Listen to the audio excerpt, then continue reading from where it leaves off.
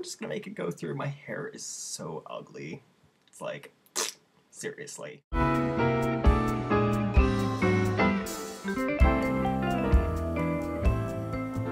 Hello, and welcome to the evening in my room. It's so warm in here. Not really, it's in the basement, so it's nice and cool. Yeah. So, I was watching one of my YouTube videos. Yes, I was being a little bit self-indulgent, not gonna lie.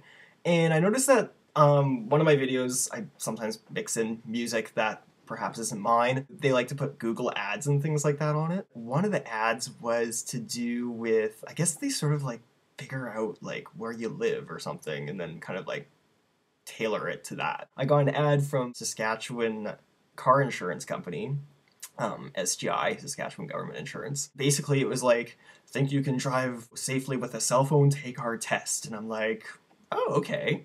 I'm just gonna give you guys a little bit of background. I'm a horrible driver. Seriously, take a look at my previous vlogs. I own a Geo Metro. Yeah, that's what happened to it. I've been in so many collisions, I don't think I can name them all. Let's give it a try and let's document how the heck this works. Click here to put your skills to the test. Okay, so it's opening up this thing and it's loading. Welcome to the driving challenge. Stop what you're doing and focus on following the simple instructions. Only 19% of people pass the test. Will you be one of them? I don't know, but I'm kind of not dressed appropriate for it right now. I look like frickin' Liberace. During the test, you will be driving along a road.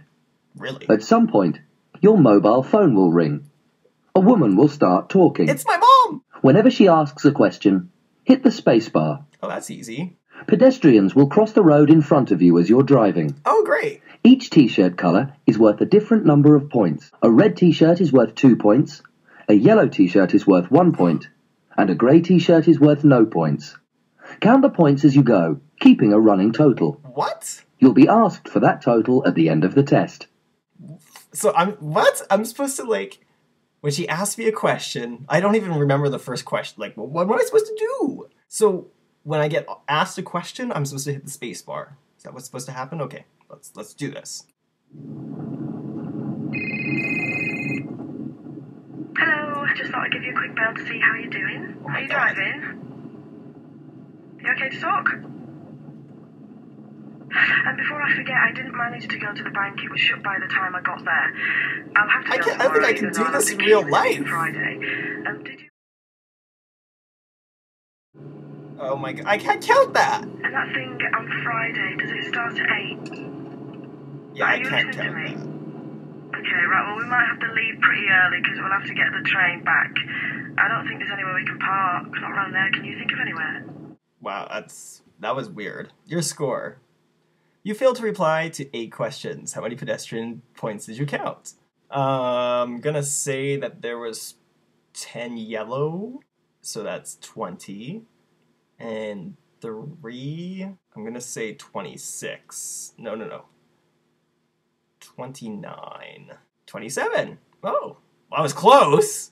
Thank you for completing the test. Did you see anything unusual? Let's see. What was unusual?